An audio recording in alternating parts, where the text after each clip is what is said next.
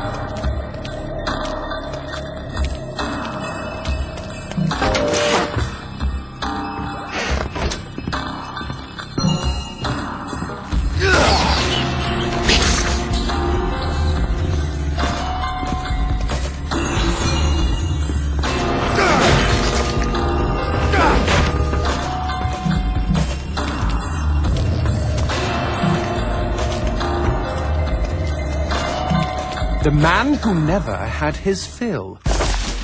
It was a cold and snowy eve. Certainly no night for a man without a home to be walking these grey and endless streets. Inside the pizza parlour, George Reed spun a lively tune on his harmonica. The local children giggled and pointed excitedly at the harmonica man as their parents glowed with approval. His reward would be all the pizza he could eat, 6 pies at least, and a warm bed in one of these folks' homes. He knew they were good for it. But when he tucked in for the night, George had not had his fill. As the years and calories stacked up, most men would have got older and fatter. Yet for all he consumed, George only got thinner as he washed from town to town. Tapeworm. Tonight he plied his trade with some grannies and orderlies in a nursing home.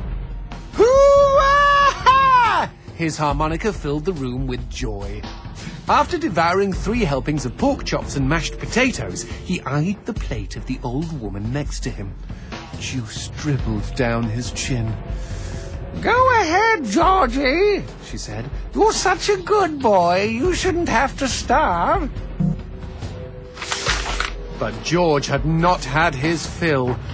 Early the next morning, he was already on the freeway with his thumb in the air. "Where are you headed?" said the man in the truck. "Nowhere," said George. "Anywhere." It was a new decade, and tonight George played to an all but empty bar in the city. He had lost a lot of weight. Afterwards, the only woman in the joint took the stool next to him and asked him his name. The bartender leaned over the counter. "You don't know this guy, Mary. George is famous, been all over the tri-state area."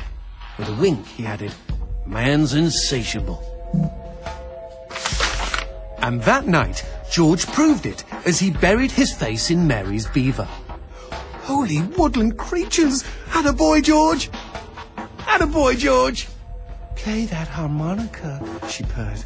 But even after 5 trips to heaven and back, he had not had his fill. The morning after was an awkward affair as they stared at each other over coffee. One wanted to feel more, the other just wanted to feel. In his final days, George was all skin and bones. I can relate, except for the skin part. His last meal had been a mistake. It was on a sidewalk one night in a small suburban town that he came across the boy. Hungrily, and with an agonized grimace, he opened his mouth to beg for help.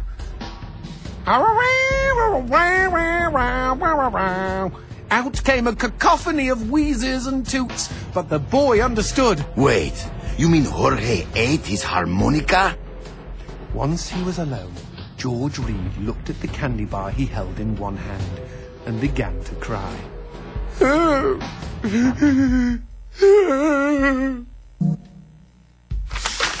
They found George's half-eaten body in a market next town over.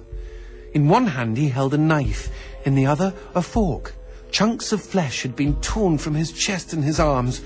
Blood framed an eerie smile. The wind that morning blew fierce, and as it whistled through the hole he'd carved out of his own neck, the harmonica man played his last song in this world. There were Gawkers, and many knew him. They shared stories of how he'd filled them with hope, filled them with life. They, at least, had had their fill. Especially Mary. The end.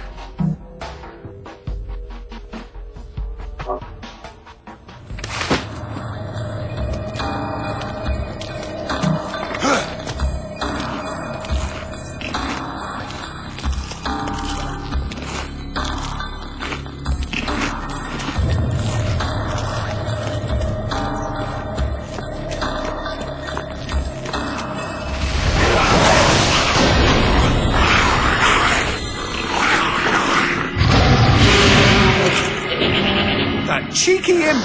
He doused our goat! Then let's put out some lights of our own.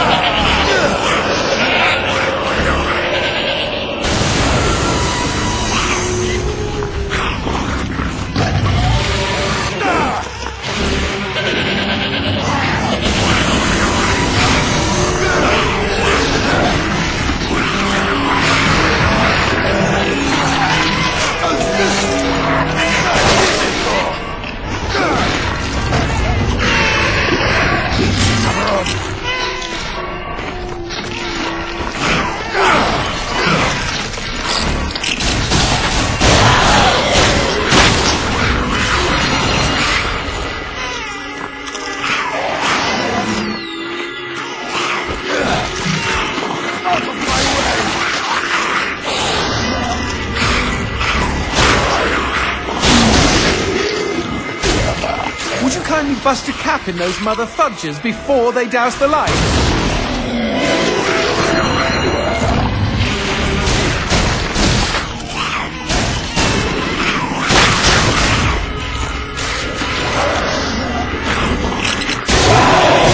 We never finished talking about you kidnapping Paula. I didn't kidnap her. You hauled her out of a skip.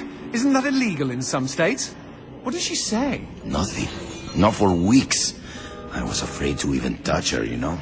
Like she didn't belong to me. To anyone. But something changed. There was a phone call.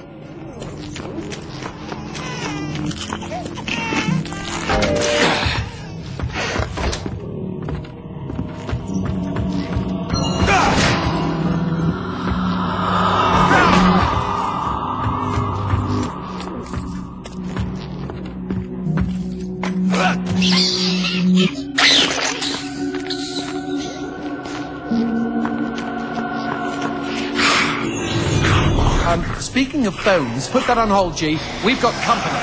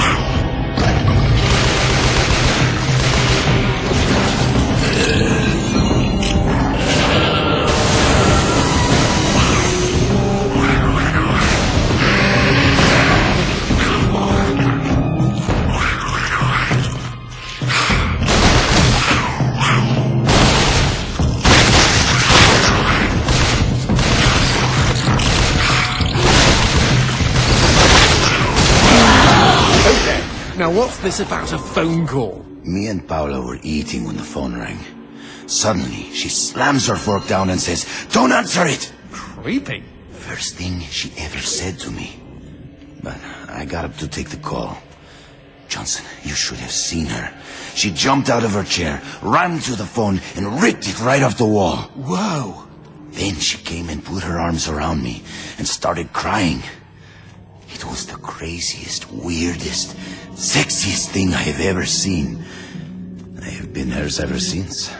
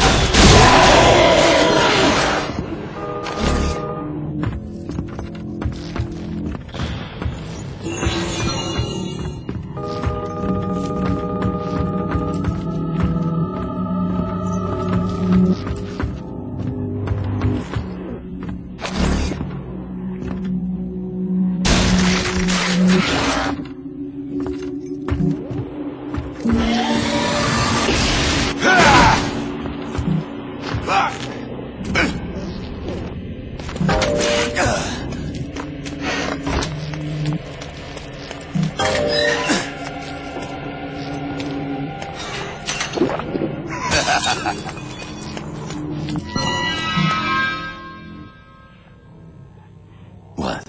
Demons don't like teeth? The gun laws here are very strict. Haven't you wondered why they don't shoot back? You and I are violating almost every rule in the book. Heck, I'm practically made of teeth.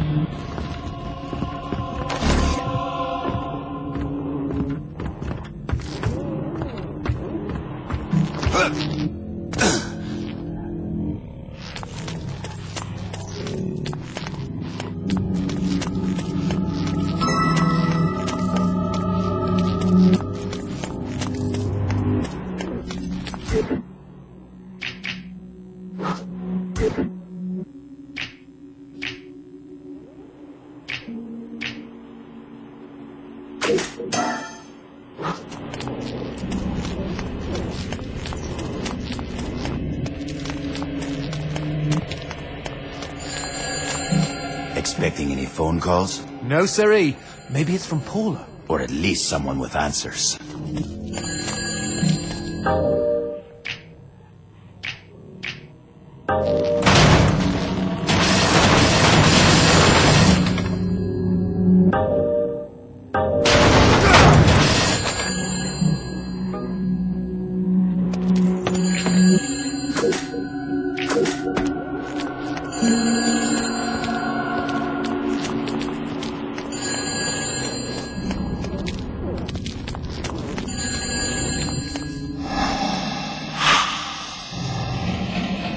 Dios mío.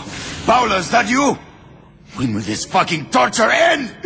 Ah! From hottie to hamburger, just like that.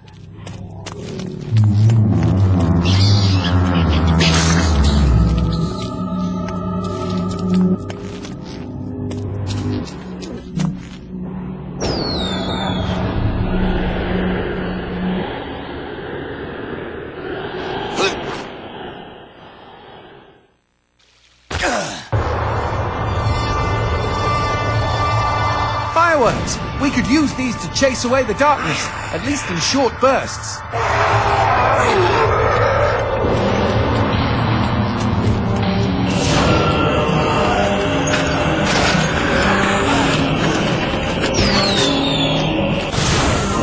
Just look at them. Fiery sprinkles in a great big chocolatey sky. Johnson, shut up.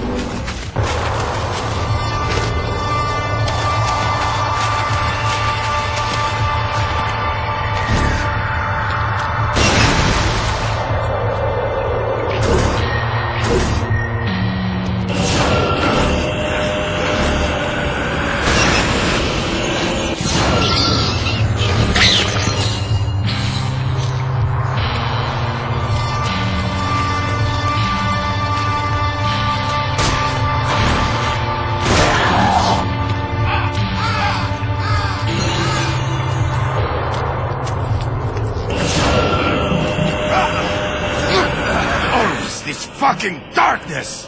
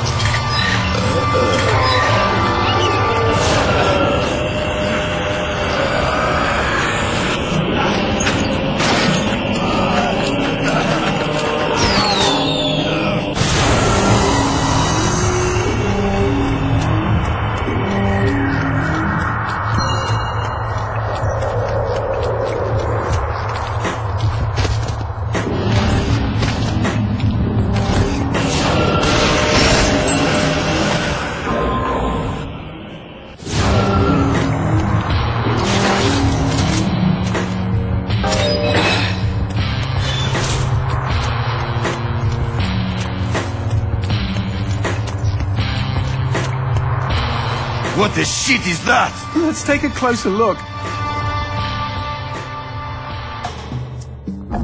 Well, howdy-ho! Name's Christopher. Now, don't y'all be afraid. I ain't gonna bite. Trust me. You see, I'm what you call a mixture of beast and human. Oh, best of both worlds, my pappy said.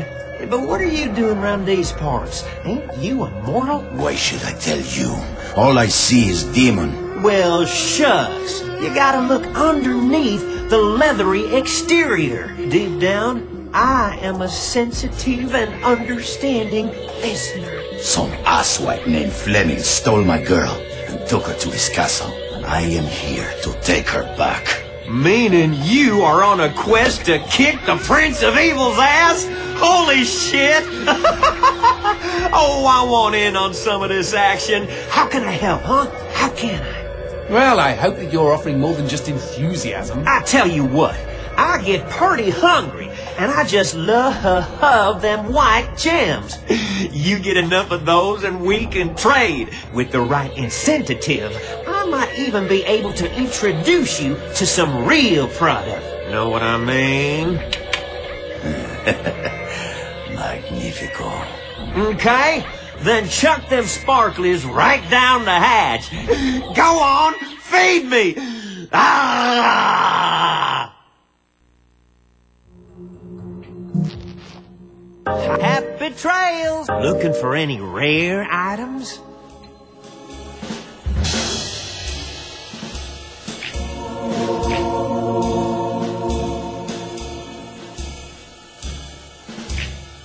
I'm surprised Christopher hasn't had a visit from the GEA. You read about gem busts all the time.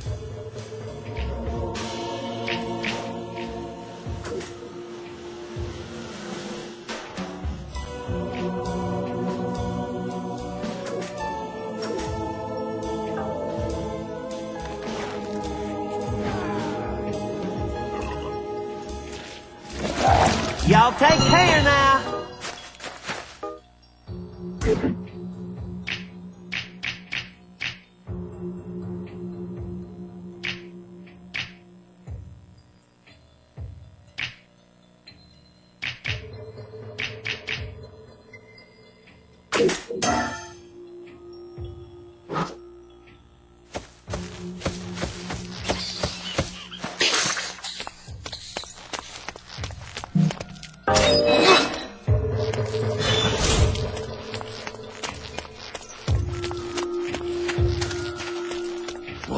What's this? Sushi with a dick? These guys may look ugly, but they're actually quite useful. Are they friendly? Yes, I kept one as a pet. Hit them with light, and they'll keep you safe.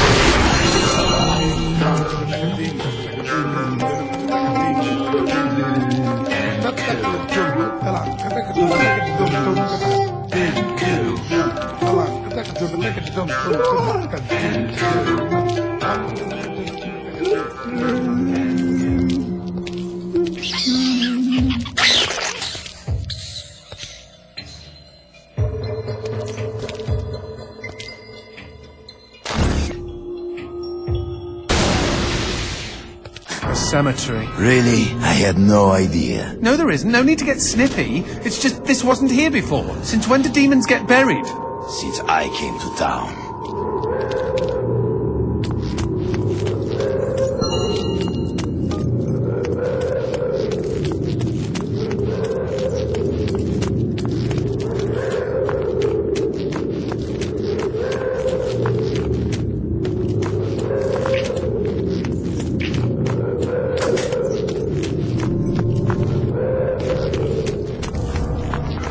Whoa! Who did this? Mr. X! Only a demon hunter could kill this many and not be lying dead next to them.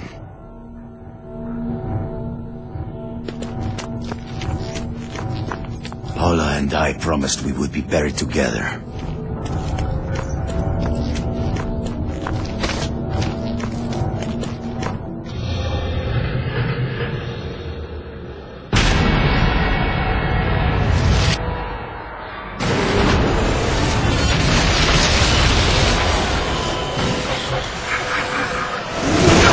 Any suggestions? Aim for the head! Not that you really have a choice.